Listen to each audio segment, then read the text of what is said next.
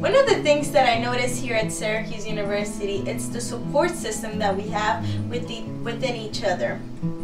I'm from Arizona, and this happens to be home to me. Home away from home, I like to call. So what I see here is different leaders, whether it be athletes, whether it be people in Newhouse, whether it be people in Maxwell, or whatever you want to call it. I also see it in different organizations that we have on campus, and thanks to those individuals, I have managed to move up in my field that I would like to pursue probably in the future.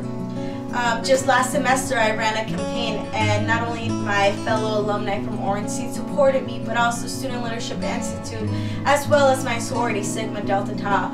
And we see this dimension of different leaders coming together for a solemn purpose. And I hope this happens the same thing happens with the Women Leadership Week. And the reason is because not only do we want to enlighten that candle on female, but also on males, because we're a support system here. So the thing that I hope to see from this organization is not only young women being benefited from it, but also students who are in high school. We want to set the example for the next generations that are going to be one day in our place. I know, being Vice President of Student Association this year, we have plenty of freshmen that are coming into the organizations, and my goal at least is to help them become the person I am, or even better than what I have become currently as a junior.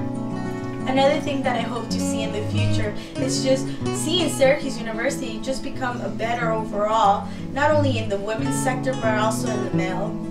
But since women's tend to be a little bit suppressed by not only our society but the overall spectrum of who we are, I feel like the more support system we have amongst each other, the better not only will I be, but my neighbor and his neighbor and the overall community.